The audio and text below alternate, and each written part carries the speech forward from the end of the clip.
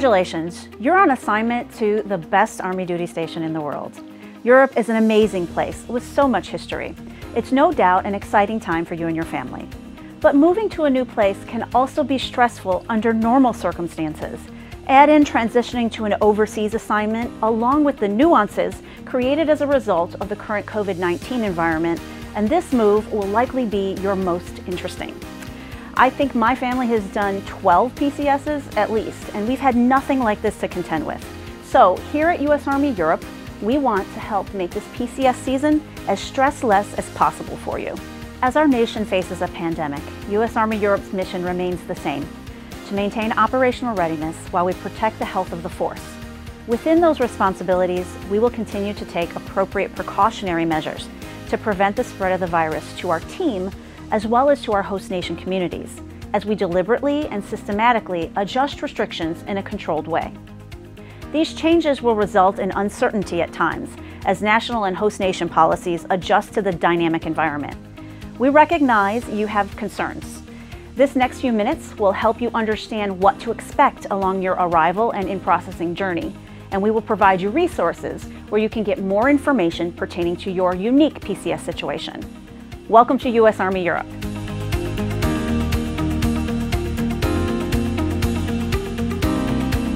Over the course of my more than 30-year career, I've PCS too many times to count, and each one of them have absolutely been unique and different. And this one I think is going to be exceptionally challenging for any soldier and family that is going to have to PCS during this time frame, for a number of reasons. One, we're going to have a lot of folks move in all at the same time. Combined with that, we are currently still under a COVID-constrained environment, and that's going to provide some other complications. So I could understand that families are absolutely going to have a little bit of angst as we work through this. That said, this is the time that we really lean on sponsors to help us through this, and chains of command. And I will tell you, the chains of command here in the United States Army Europe are keenly focused on this PCS season and there to help. We want to ensure everything we can do possible to make it the most stress-less that we can, given the current environment.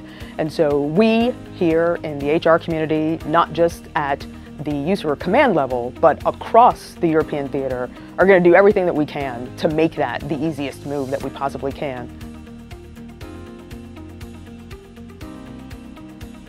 Flexibility, patience, and constant contact with your sponsor are the keys to a successful move.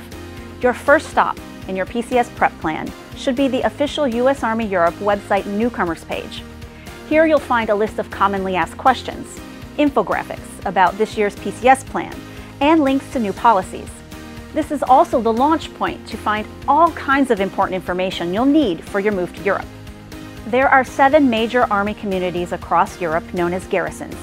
You can link to your assigned garrison information source directly from the U.S. Army Europe newcomers page. Each of our garrisons have different aspects of restrictions and local rules. So what you might hear happening for Rhineland-Pfalz will be different for Benelux, will be different for Italy, will be different for Bavaria. So if you have a friend that's going to one location, doesn't mean that what you're doing will be the same thing if you're going to a different location. As you begin your PCS planning, here are the top 5 issues you should consider as you make your plan.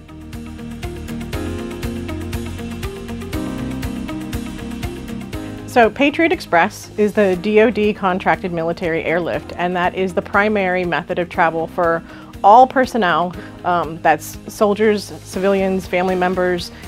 Right now during COVID, it's especially important for personnel to be using the Patriot Express. So the safety precautions are there in place for you. You don't have to worry about calling a taxi cab. You don't have to worry about, will my luggage fit into the vehicle that my sponsor brings? You don't have to worry about any of that because it will be taken care of for you.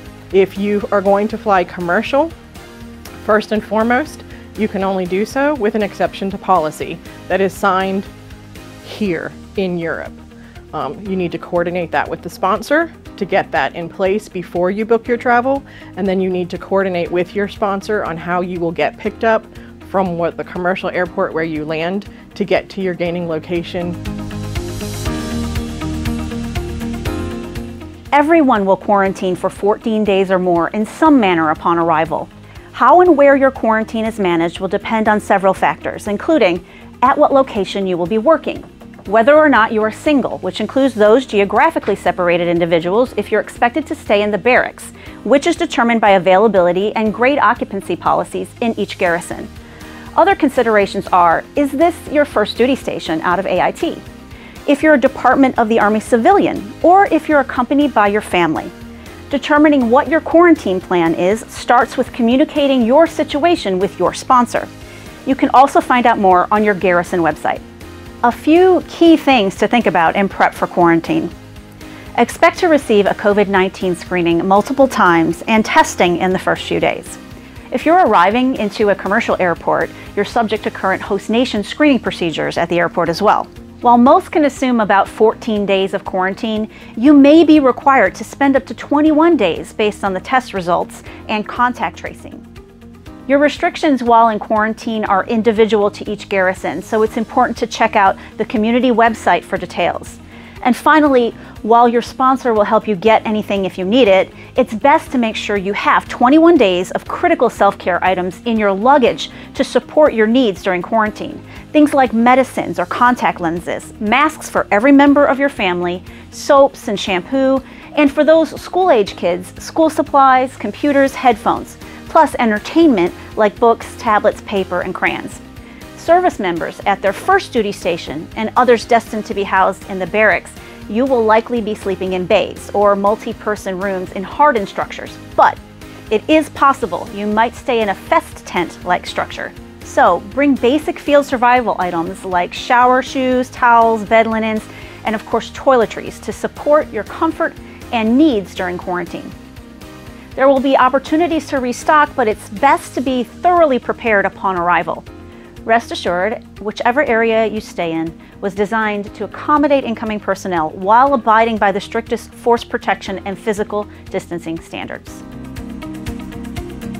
If you're traveling with a pet, there are many things that you need to do that are not normally part of a PCS within the United States. In the United States, you take your pet to your next location and you don't think very much about it. When you're coming overseas, there are many medical and legal requirements that vary by each host nation, and it is the traveler's responsibility, it's the pet owner's responsibility to take care of all of that information in advance and have their pets ready for travel before the day of travel. Owners can get more information on PCSing with pets from the USDA APHIS website, and they have the requirements outlined based on what kind of pet you have, where you're going, even if it's just within the states, and what the requirements for that state or for that country is.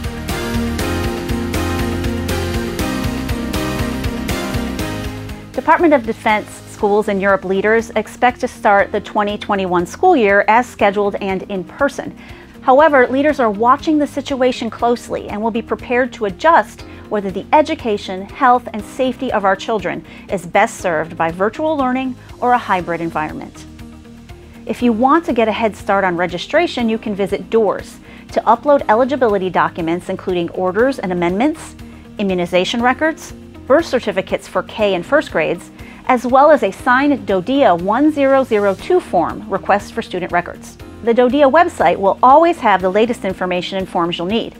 The Garrison School Liaison Officer is a great resource to get information about the schools or to request a youth sponsor for your school-aged children. Your sponsor is the most critical link between you, your unit, and your move. Talk to them early and often. Make sure they know your specific situation. When in doubt, tell them and let them determine if it's important to your move. And make sure you have a way to contact your sponsor while en route to Europe and upon arrival in case anything changes.